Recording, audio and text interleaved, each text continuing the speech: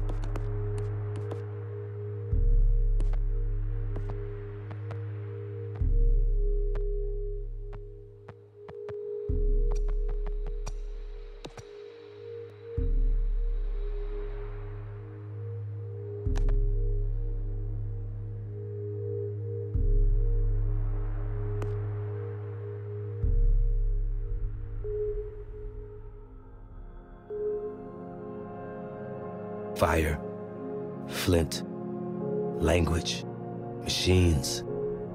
In the face of crises, humanity adapted. We became warriors, explorers, builders, dreamers flying forward, in control of a changing world. 45 in Paris, the highest temperature ever recorded. Hurricane Zeta, the world's worst Category 6 storm, is just hours from Thousands of residents are preparing for yet another night without power. Flooding earlier in the week in parts of all concerns will turn to the Baltic. Firestorms began in central Latvia, but spread to 8 Baltic nations that had The price of fresh water rose again today in the London Stock Exchange, hitting an all-time high. I'm old enough to remember what that world used to be like. We had places we belonged, country, community, family. Levels have ravaged 50% of global shipping ports, threatening food supply chains.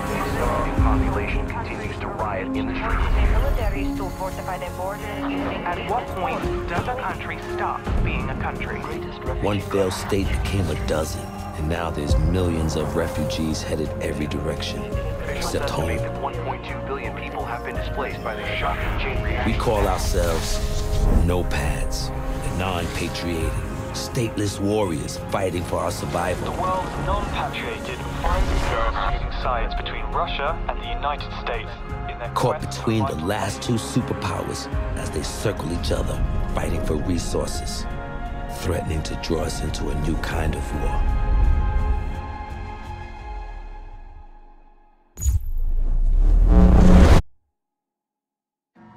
This is the emergency broadcast system. A alleged blackout event has occurred. That has disrupted electronic communication across the planet. We don't know what has happened. Are we broadcasting? Are we on air?